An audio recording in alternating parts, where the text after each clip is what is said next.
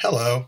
I would like to talk a little bit about something you may have heard about recently or not so recently, and that is the ability in Premiere Pro to do what's called pancake editing. And the reason you want to do that is because you may have a bunch of different select reels that you have cut. In this case, here's some funny clips, here's some B-roll, here's a string out. These things are not really any of that. It's just sort of for demonstration purposes. And here are all my selects from which these things were built. So the benefit, as stated by aficionados of this style of editing, is that you can see everything and then just sort of drag bits down into your main cut here.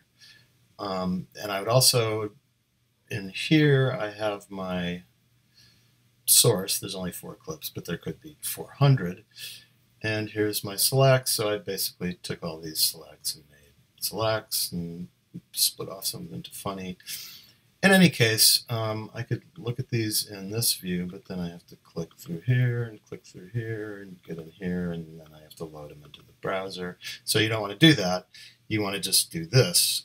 So you basically drag along here, and you see like that, and you drag that in here, and you, oops, well, whatever.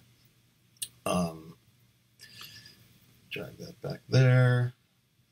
Then I want link. Well, in any case, you get the idea. So there you go. And then I want to go back to my source here. So I now need to either hover scrub through this stuff. Maybe I like that. I can bring it up in here. I could set the in and out in here. Anyway, you get the idea. It's a quick and easy way to do it. And everyone likes to say that, you can't do this in Final Cut 10 because you can only have one sequence open at a time. I mean, you can tab through them, but you can't pile them up like this. Well, the reality is you don't need to do that because you have here in your browser basically everything. Here is everything. Here's all my source clips. I can sort them. I haven't rejected any, but I've favorited some. So there's just the favorite clips.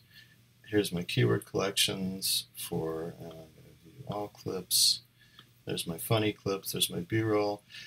It's all right here, and I can scroll through it just like I can in Premiere without this big pile of sequences here.